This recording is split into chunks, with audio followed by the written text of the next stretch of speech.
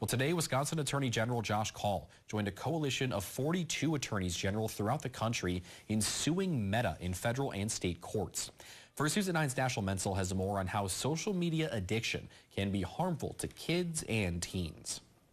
The social media network Meta is being sued for addictive features that are allegedly targeting kids. Child and family therapist with Gunderson Health System, Jeff Ryland, explains that social media addiction can be dangerous for kids. With people that develop an addictive process, an addictive behavior to social media, they have difficulties not being on it. And in the case of children and teenagers, is it getting in the way of them going to school, getting their homework done, participating in sports, doing the things at home they do as part of the family? Ryland also has advice for parents to help prevent their kids from social media addiction.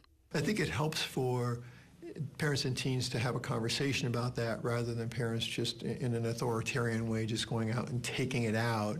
For younger children, it's always best to not even start until they're much older and able to handle it. According to Ryland, being on social media for long periods of time can have long-term effects on children. There are certainly studies that have pointed out that when young children are exposed to excessive amounts, 3, 4, 5 hours of screen time, it may actually delay their development, the language development, cognitive development, emotional development. Chloe Gale works with kids at the Good Fight Community Center in La Crosse and says that access to social media can make things hard for children's mental health. I think when you're really young, you're very impressionable, and so when it comes to social media, you see so much online about, or just like you see so many other people's lives, and it's easy to become envious of the way those people live or to compare yourself because, like I said, the young kids are very impressionable. So when I was younger, you know, if I had had all the social media access the way that we do now, I think I would have really struggled with my self-image. If you're concerned about your child's mental health, Ryland says to contact your primary care provider to get connected to resources like therapy.